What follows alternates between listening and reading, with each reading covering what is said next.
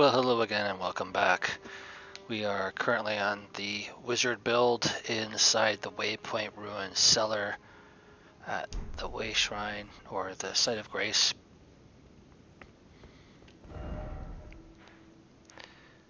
What we're going to do now is just start to slowly backtrack through all of Lingrave and backfill as much as we can along the way, all the little bits and pieces, little dungeons, little catacombs and all that and so forth that we should have been doing, but we kind of needed to get leveled up a bit first.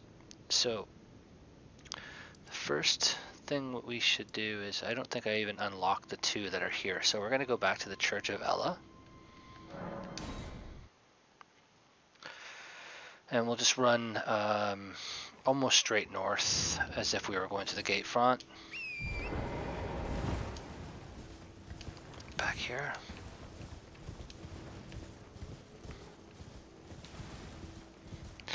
And there is that one little cave area here. So we'll do that first.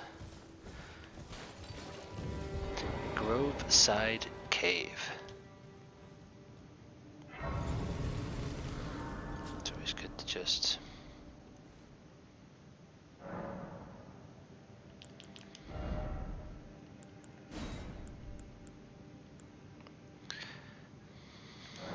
this will remind me that I have to go up to int 22. Okay, so I actually also forgot to bind our lantern, so let's do that now. And we'll just turn the lantern on in the cave here because it gets a little dark. That's much better.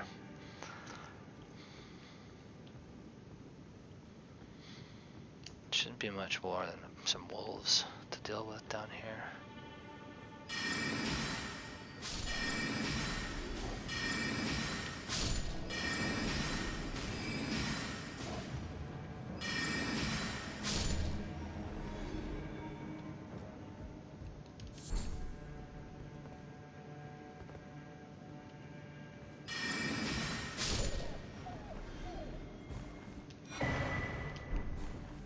Gather up all the items here. There should be two more wolves sleeping down here. That's one, there's two. Just gather up all the items.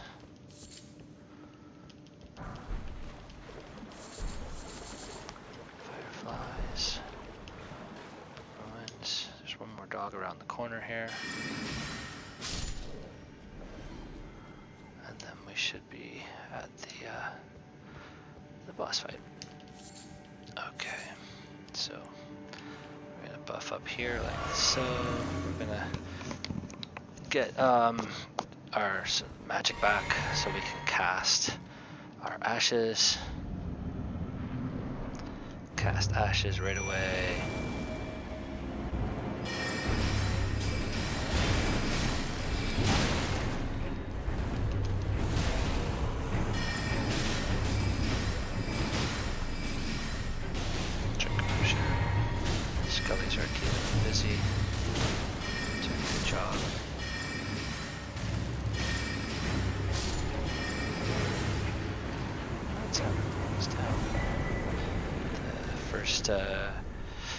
Fire protection talisman, the fire drake talisman, which will come in handy once we have extra slots and we can swap in and out on a flex spot there. There is no other spot to go to here in this little cave, so we're just gonna take the teleport back. It's a very super quick.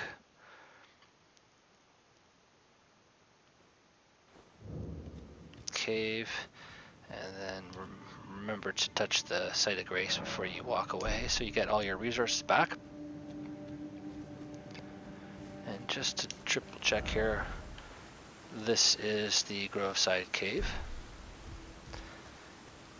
Now what we're going to do is go to the first catacombs that are here in Lingrave. And if you were wondering how, other than just sheer exploration, how do you know where these catacombs are? Well, we actually have these statues here. And he is the guider of dead seeking back to the roots of the Erd tree. And there's the guide and gatekeeper. So he's going to show us where the local or the close catacombs is, pointing over in that direction.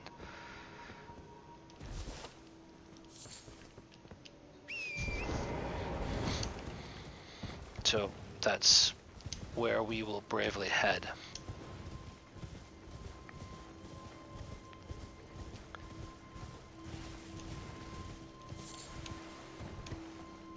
This is tucked down here, away with the mushrooms. Catacombs have these types of doors in the game. And this is Stormfoot Catacombs that we're going to be doing here. There's basically two different types of catacombs. There's ones that have a lot of predominantly imps. There's always a couple different enemies in each one, but predominantly imp-based or predominantly skeleton-based. So there's usually one or the other. And the odd one has both, but that's rare.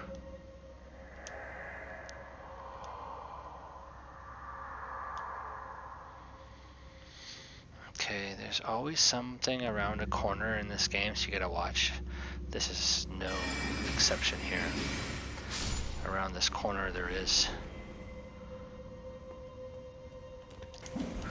Oh, as you can see.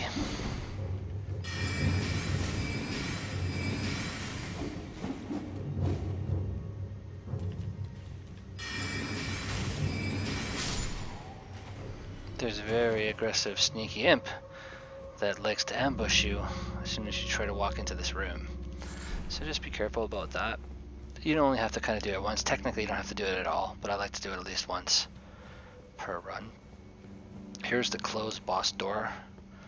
So we need these grave glyphworts to do our upgrades for our skeleton militia ashes.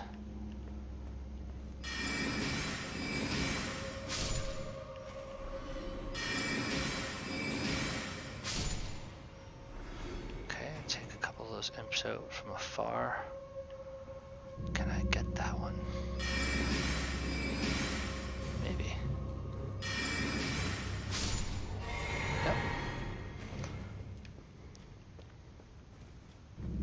Oops. Did I run by? Sorry. That was another grave wort. And a violet.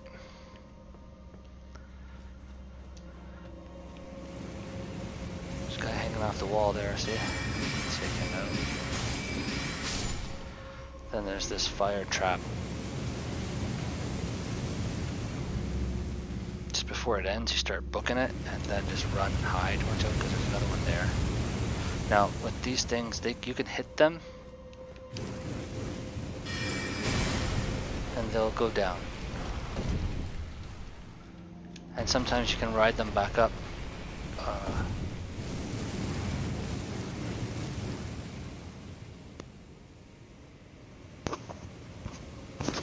However, in this case, it's dead end up here for me, so we're just gonna fall back down and hit that again. Now we have one here again, next one. Start to run just before it ends.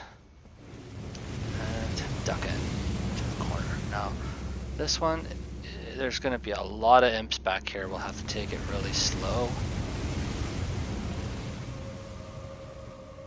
Hanging off everywhere, see?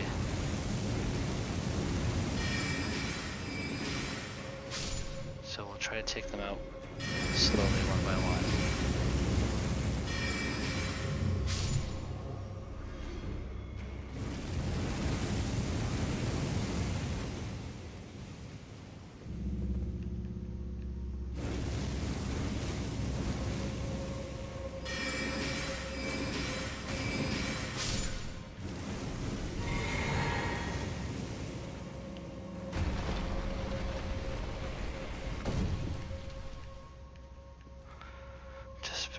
patiently, slowly.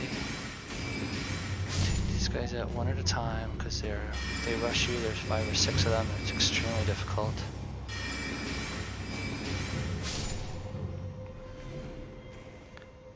I think we've got them all now.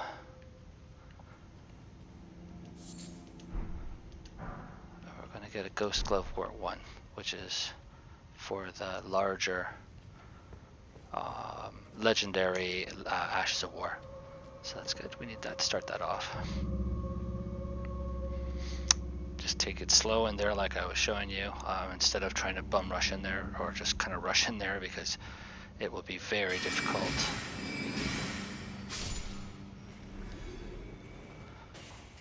With 5 or 6 guys at the same time. Get ourselves topped up here. Here's another Grave Glovewort. 2 guys in the back guarding an ash and another flower. Again, they try to set you up because this guy tries to stay back, and then his buddy tries to rush you from the side as you run in here. That guy.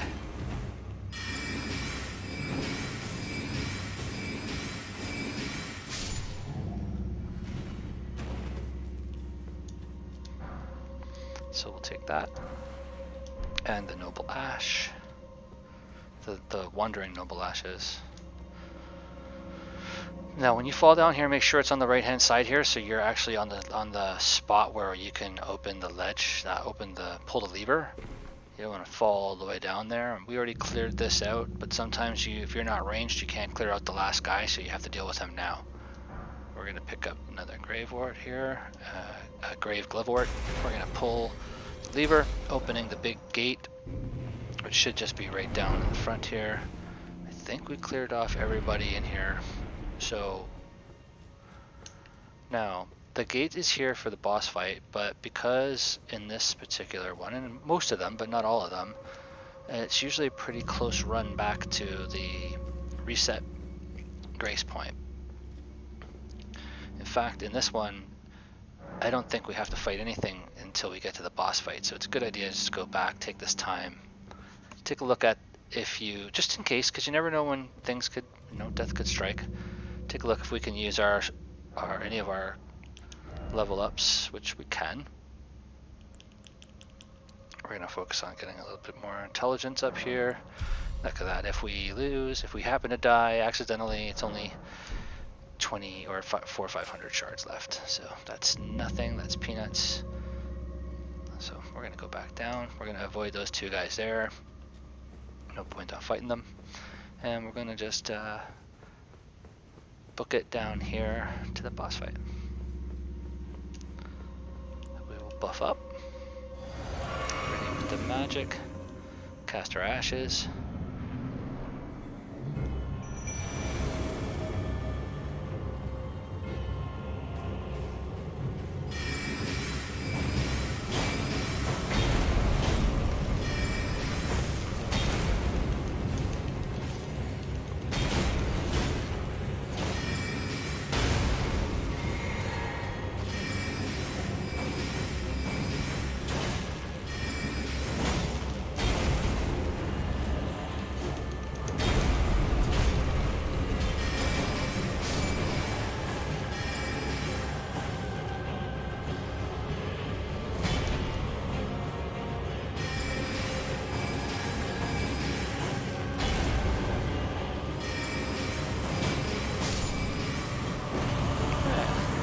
Dog is down.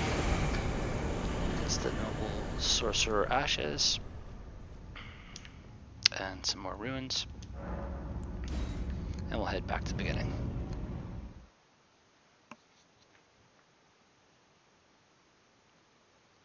From here, once we get reset here at the grace point, we're going to make our way down to the beach, where we're going to go back to that cave where Bok is, and we're going to fight through that cave. But this will be in the next video. So stay tuned, and we'll see you all again shortly. Take care.